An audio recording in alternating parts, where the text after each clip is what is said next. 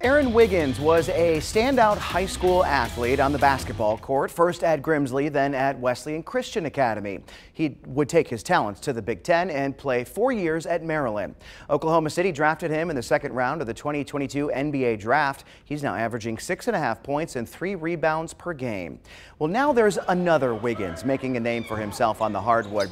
Aaron's younger brother, Zacch, is a sophomore at Grimsley, leading the team in scoring and looking to follow in his older brother's footsteps. Yeah, when he was at Grimsley, I used to come to all of his games. You know, it was amazing watching him. Yeah, it's really special. You get to watch him play against the greatest players of all time in the league. It's crazy. Every night, watch him, see how it goes. It's great.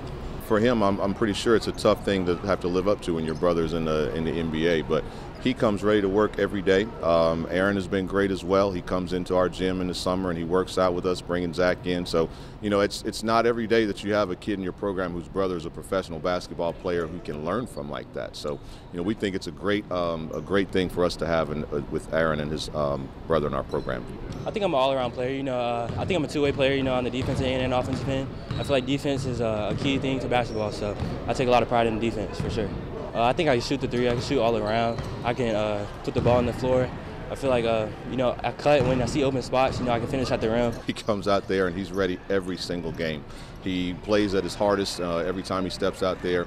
He's so versatile with what he can do, rebounding the basketball and scoring for us. So, you know, it's rare that you have a sophomore that can come out and do the things that he does, but Zacch really, he does a lot for what we do.